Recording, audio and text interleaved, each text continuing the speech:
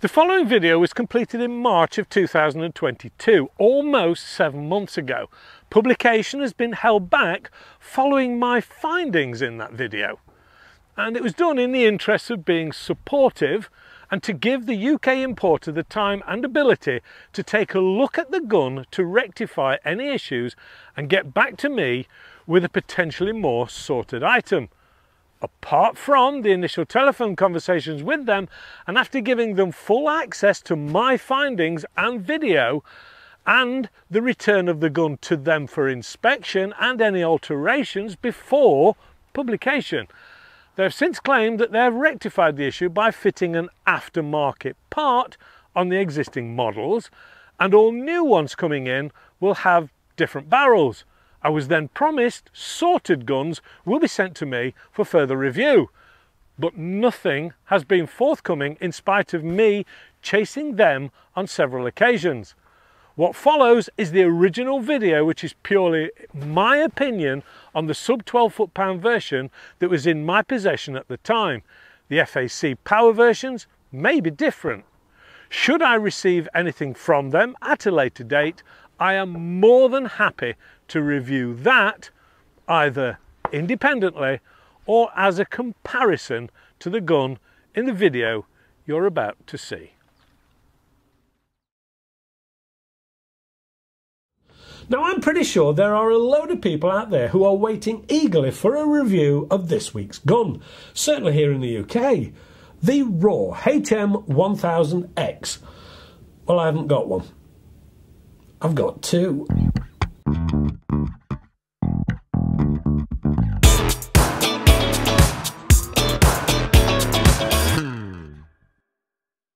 Hello and welcome to AAR on Air, and this week I have a brace of Theobans. Sorry, did I say that out loud? I meant Raw HM1000X's. Raw stands for Rapid Air Weapons. So why Theoban? Well, Theoban was an English company and was settled in the heart of Cambridgeshire and became known for its rapid rifles that had a revolutionary 7-round magazine that would allow you to shoot all 7 pellets downrange as fast as you could pull the bolt back. The Theoban Rapid 7. Amazing! Well, it was back in the day. Well, time stands still for no one, and the company finished up across the pond in America, becoming Raw, and is now owned by Air Force. So, a long way from the original company in Cambridge. Nonetheless, I'm sure Air Force would love to have all those reminiscing individuals part with their hard-earned readies and invest their £2,200 in this HM1000X. Or you could have the tactical style for the lower price of a smidge under £2,000. So is it worth that high price tag? Time to take a closer look.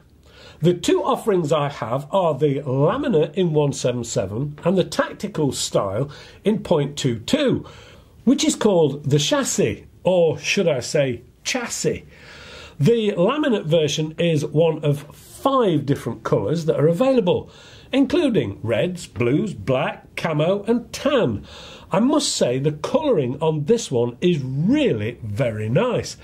But whilst most companies are moving towards ergonomic shapes and ultra comfortable curvaceous stocks, this resembles a piece of heavy 3x2 solid timber in an attempt to replicate the old Theoban.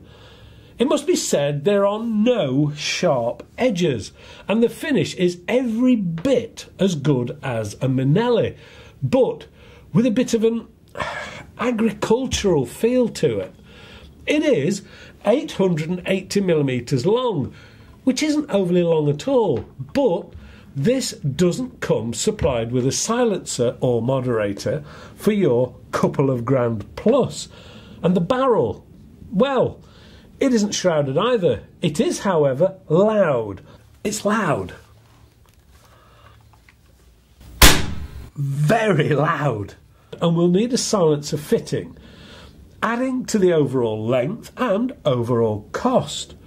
Dropped onto the scales, it was exactly 3.7 kilograms, which is around 8.2 pounds, unscoped and unsilenced, etc.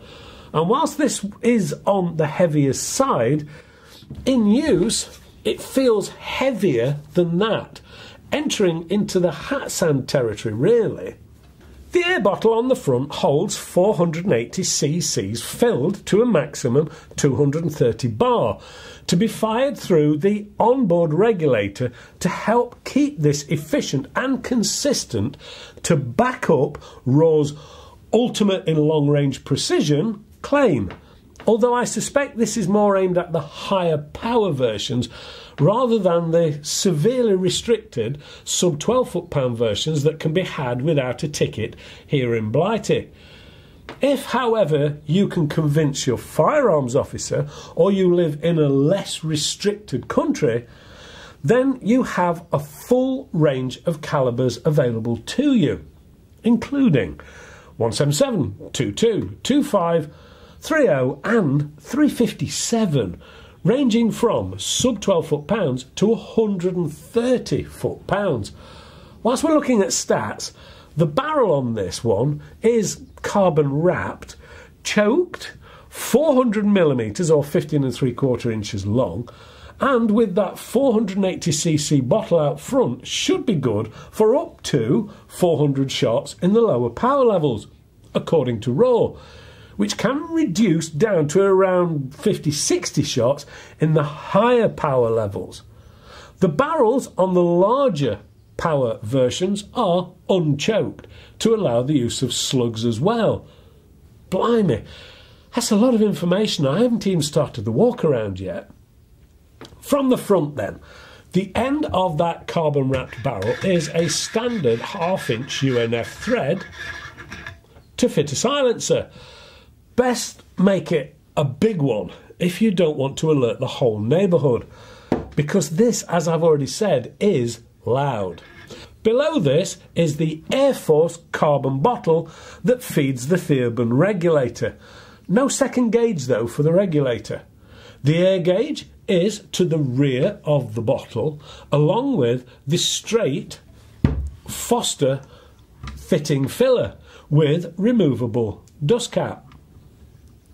Below this is that pretty, beautiful coloured and finished but slab-sided laminate stock, which really does feel like you're holding a piece of 3B2. There's no other explanation. This does have an M-lock system running underneath that flows into the forming of a basic trigger guard, a la target rifle design. Then you come to the adjustable match grade trigger and safety. Now, I've used a lot of guns in my time with all types of safeties, and I feel this is an area that needs to be right. I've used this for a while, and I must add a personal opinion here. I feel the trigger and the trigger safety is rather close and cluttered. The safety is very close to the trigger itself, and whilst I appreciate it is designed in part to cover the trigger, to take it off safe, your finger is touching the trigger, and anyone with big sausage fingers, as my kids used to call them, this could potentially be an issue. This is only my opinion and observation, but I feel it needs mentioning. The grip and forestock are stippled for grip, and I found the slab-sided stock getting in the way of a comfortable thumb position. Again, personal thing maybe.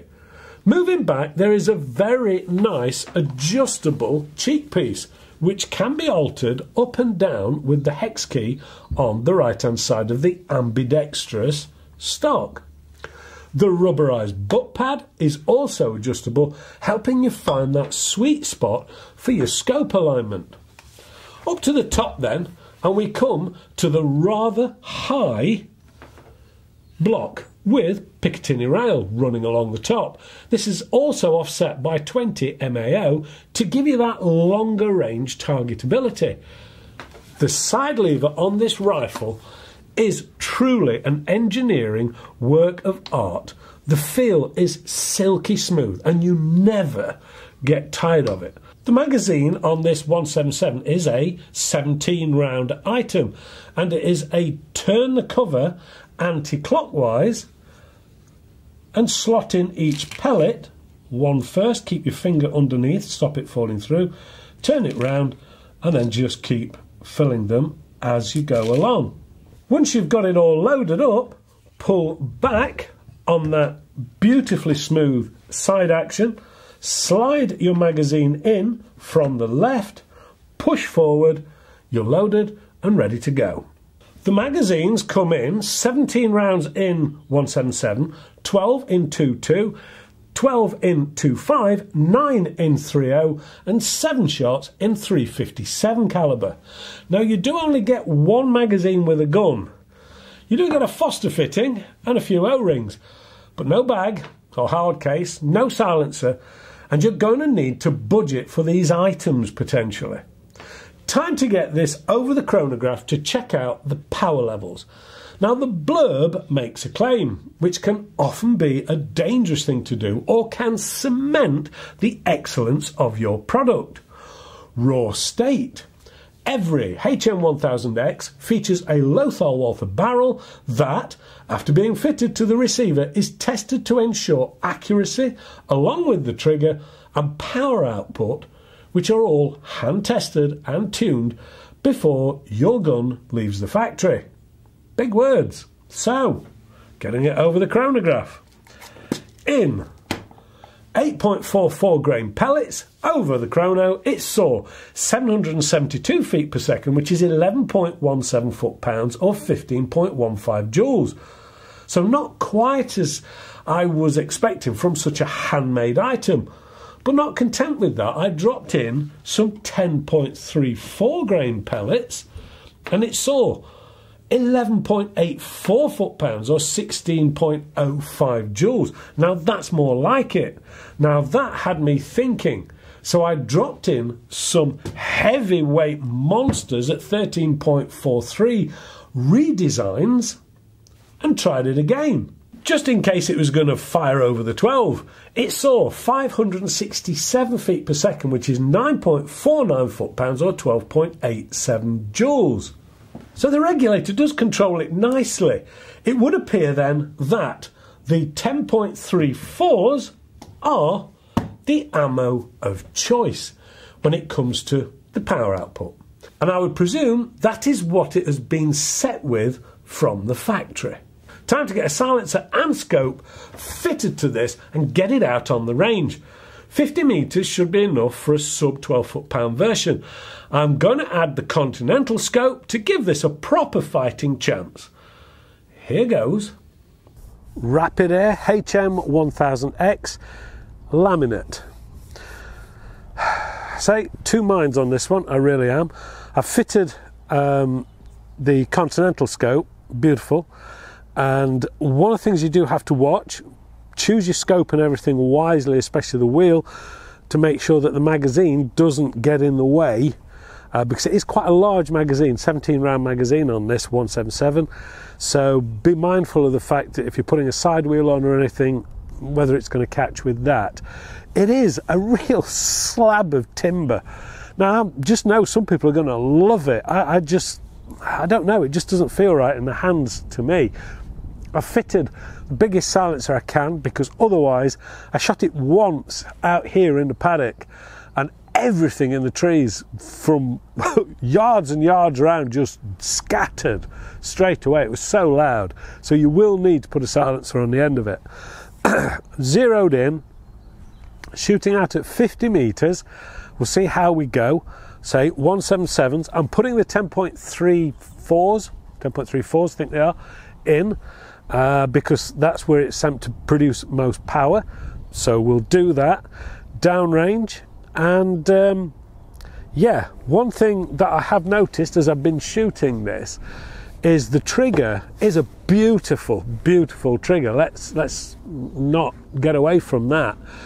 The only thing it is, coming from the factory, is set quite light, which is a dream to use. But with that safety, I don't know, it's just the trigger is so light, catch it as you're taking it off safe. I don't know. I say I've got fairly slim fingers. I'm having a tendency to use the side of the lever rather than use the front of your nail to take it off safe. And yeah, it's on a stand you don't notice the front so much. I can't get quite comfortable around the grip area. I'm struggling with that. But certainly the shots I've taken so far on the zeroing, yeah, it's pretty accurate. You do notice that 20 MOA, have I got that right way round? MAO adjustment on the Picatinny rail. The scope really, it hasn't got a lot of adjustment left on it because it is designed, the whole gun is designed to shoot out at the best part of 100 yards. But in the sub 12, don't know. Let's go at 50, see how we go at that, shall we?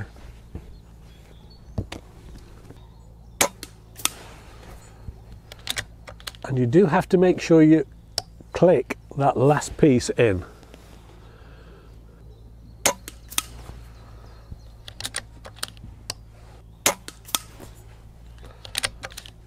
A slight breeze, but not a lot.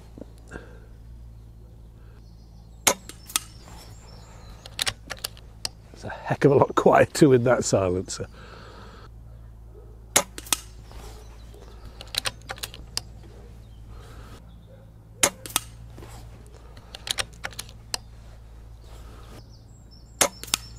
I have no idea what that one was. That must have been me. Bit of an odd one.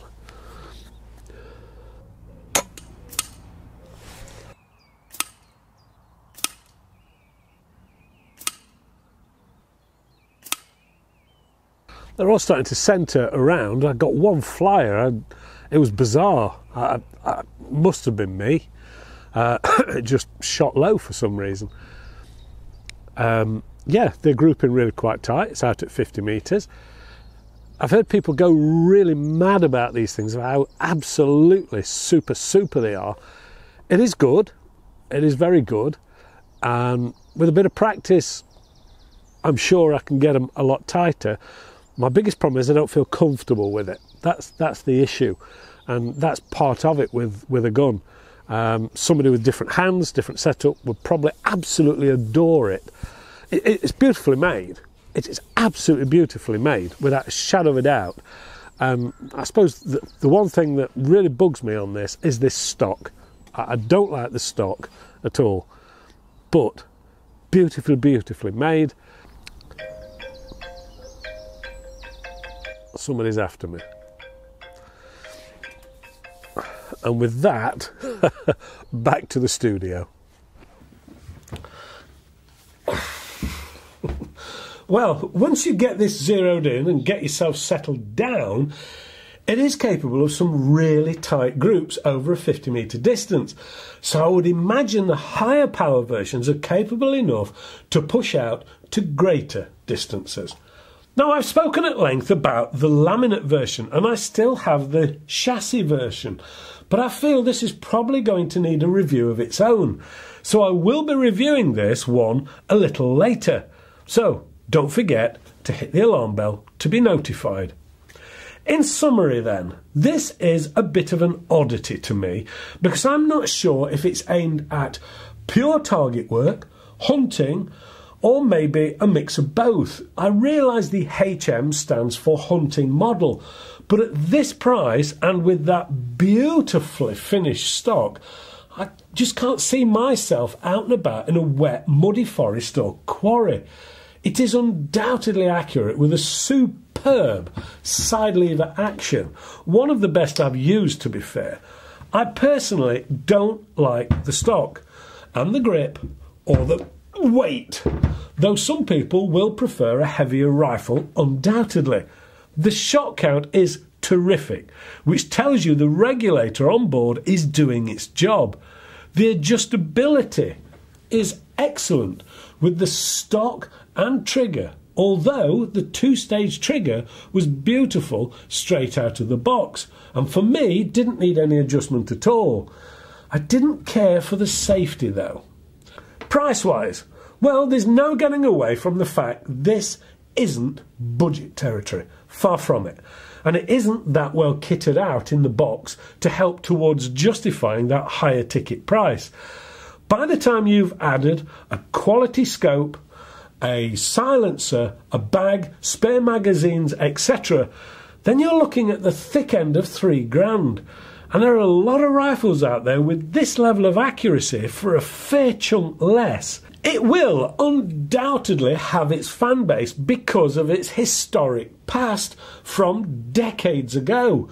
And I can see why. It will get you noticed down at the range, and it's going to be exclusive. A top trumps winner if ever there was one. Accuracy is probably its key selling point, though in this day and age a lot of rifles are becoming pellet on pellet capable, and I've used quite a few recently. So it's probably going to shine more out at greater distances and in the higher power levels that will be found out in America, where this comes from, and the restrictions on power are much less. Perhaps one to pop on your FAC ticket and stretch out to those 100-metre distances.